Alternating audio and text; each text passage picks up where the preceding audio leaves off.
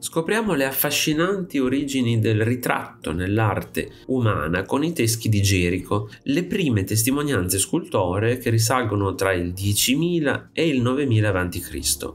Queste opere antiche non solo rappresentano un primo tentativo di catturare l'essenza di una persona dopo la morte, ma svolgono anche un ruolo magico e sacrale, offrendo uno sguardo unico sulle pratiche funerarie e sulle credenze spirituali delle antiche civiltà.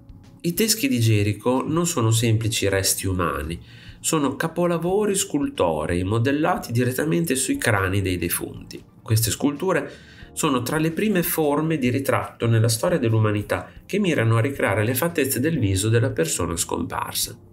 Gli artisti di quel tempo utilizzavano materiali come conchiglie per gli occhi, dipingevano i capelli e aggiungevano altri dettagli distintivi come i baffi, per conferire al teschio un aspetto il più possibile realistico e vicino all'aspetto che il defunto aveva in vita.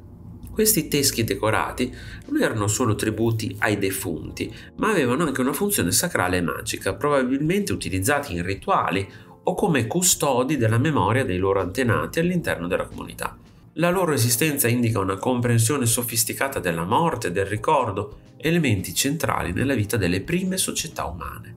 È plausibile affermare che i teschi di Gerico abbiano posto le basi per lo sviluppo della scultura in gesso e altre forme d'arte figurativa nel Medio Oriente antico.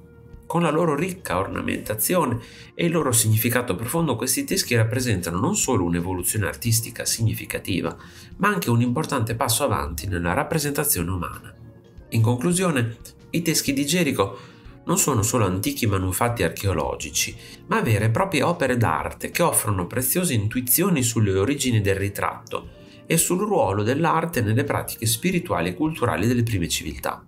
Queste sculture continuano ad affascinare storici, archeologi e amanti dell'arte per la loro bellezza e il loro significato storico profondo. Si può dire quindi che qui comincia la tradizione del ritratto, che non si è mai interrotta nel tempo e che dura ancora oggi.